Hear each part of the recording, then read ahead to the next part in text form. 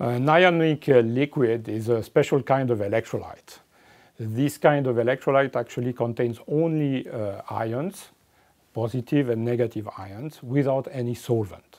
And the fact that it doesn't contain any solvent provides a lot of advantages. In particular, the vapor pressure is pretty low, so the liquid doesn't evaporate. And also you don't have problems linked, for example, to the flammability of the liquid and so on. In our case, we worked on a special kind of ionic liquid where one of the ion, in this case the negative ion, was an iodide ion. And this iodide can be involved in electron transfer. It is a redox active ion.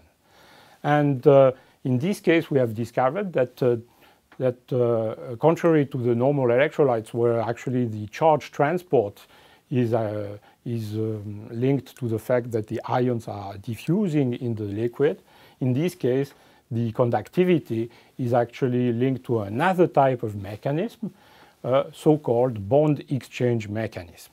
This bond exchange mechanism involves actually the encounter of an iodide ion with a larger polyiodide ion, in this case triiodide, the formation of a new bond, and the release of a bond on the other side of this polyiodide.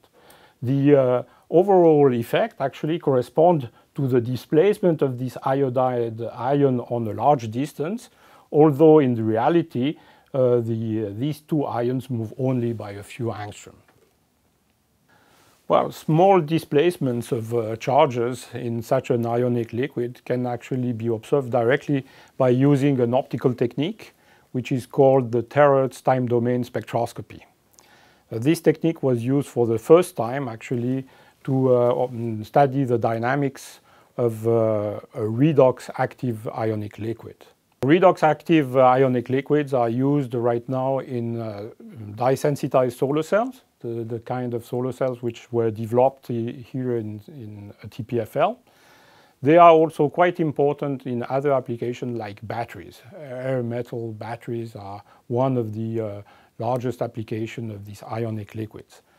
By better understanding now the way charges are transported in such media, we expect to be able now to develop new ionic liquids with better characteristics and better properties.